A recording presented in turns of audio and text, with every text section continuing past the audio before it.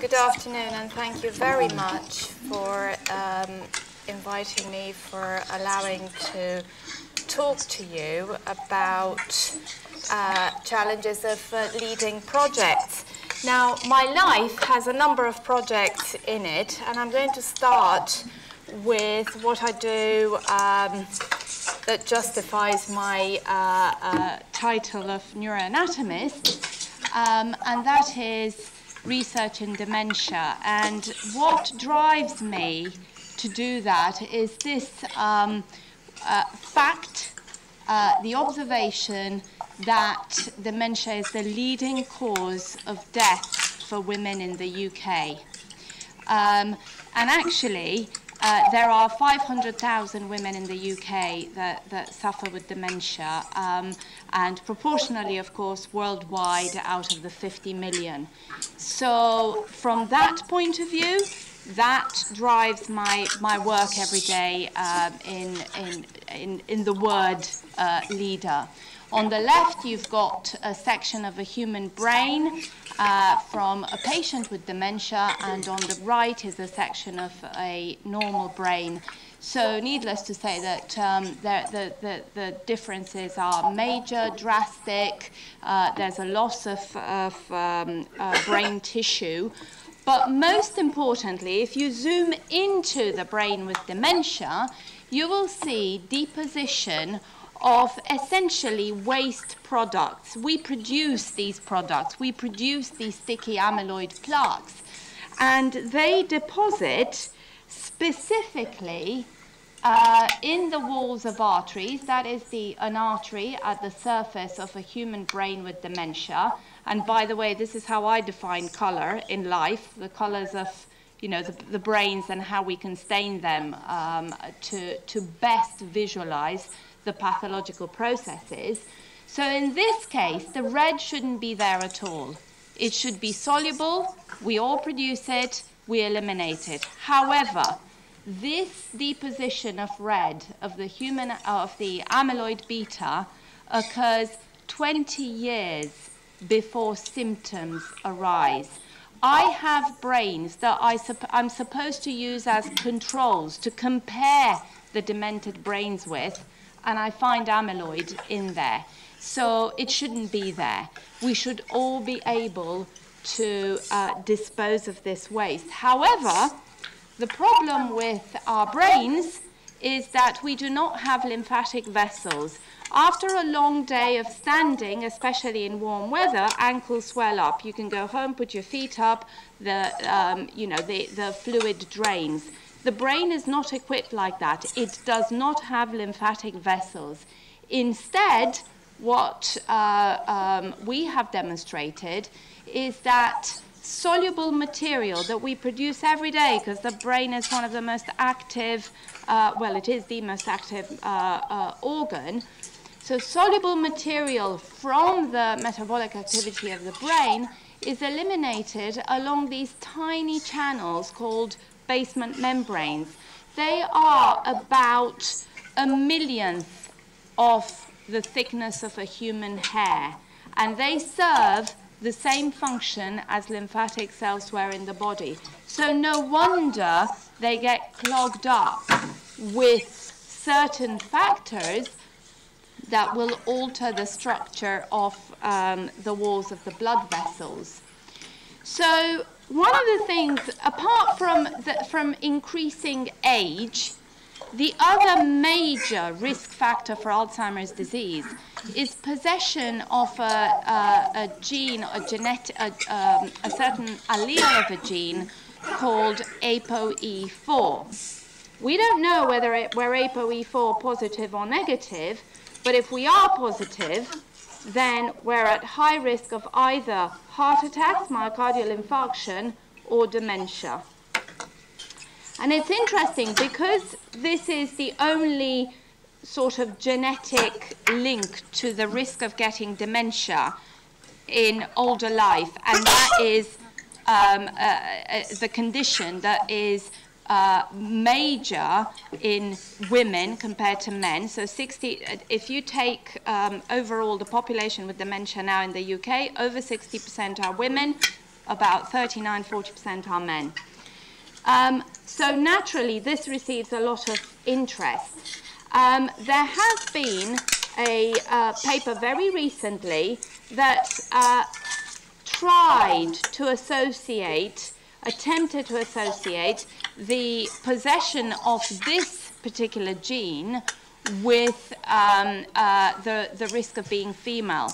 But of course, it's an association study, so it's a snapshot. They had to go, like the Barbara, the speaker this morning, very correctly said, you have to go through huge number of people. The other problem, of course, is you have to look at dead brains, so you're looking at an end result, because otherwise, in vivo, you don't know what kind of dementia it is. So there are numerous problems with trying to really tease into the mechanism as to whether ApoE4 is more common in women or not. We ourselves have done a study, a mechanistic study, using mice. The problem with mice is that they do not age in a similar manner to humans. So you can wait forever in a mouse. They will never develop atherosclerosis in the arteries of the brain unless you feed them a very high-fat diet.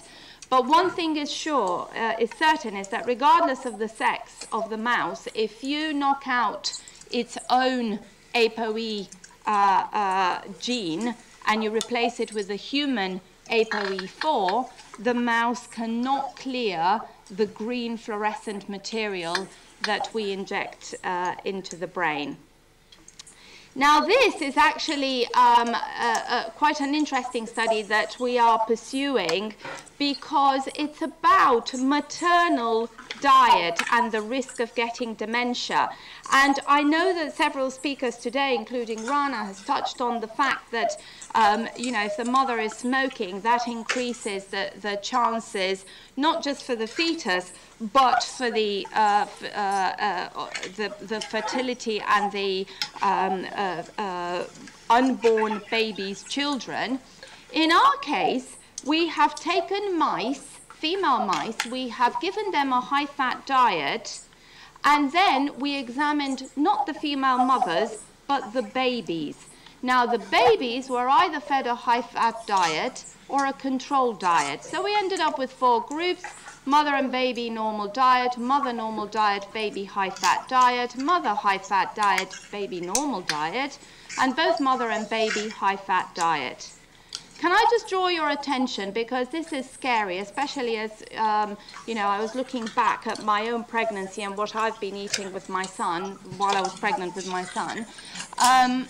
If the mother is fed a high-fat diet and you're just examining the potential of clearing waste from the baby's brain, the waste doesn't clear. And these are young, yes, admittedly male baby mice, but we're lucky enough to have the funding to continue this study to see, are these changes maintained in later life or not.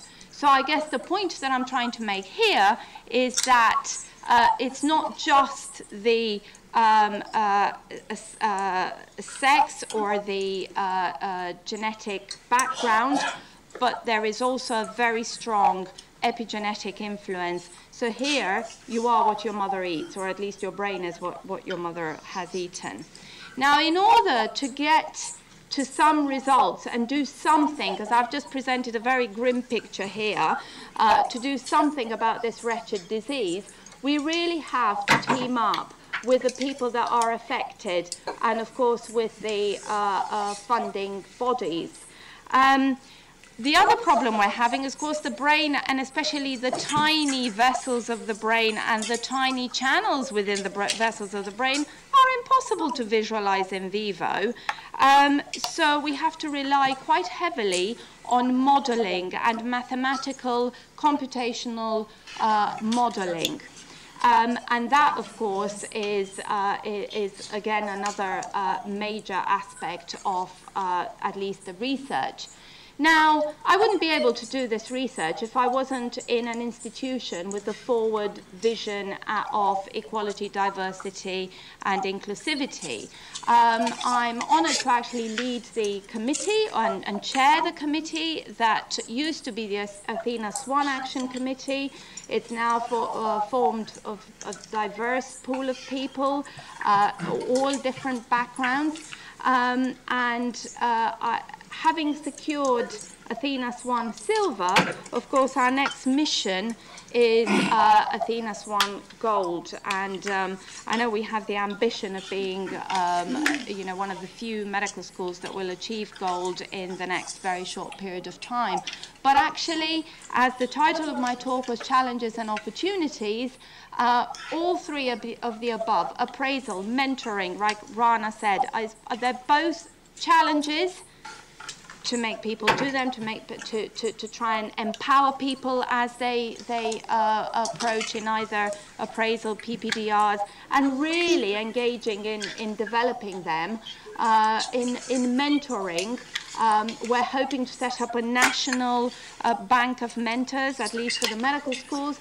And of course, something that we're quite proud of in Southampton is the well-being for staff, because if we're not actively doing something about stress at work, anxiety at work, various problems that people carry with them day in, day out at work, then we will never get the happy and engaging and collegial environment that people can actually be productive and work together well. So with this I'll stop, and I'll thank, of course, the very diverse group, my research group over there, my collaborators, very diverse set of funding bodies, because like I said, we have to fund brain banks. It's like online ordering now. We order our brains from different brain banks. One of which is actually, I was talking to Stephen Curry before, is in Imperial College. Mice, and of course modelling, mathematical and computational modelling. Thank you.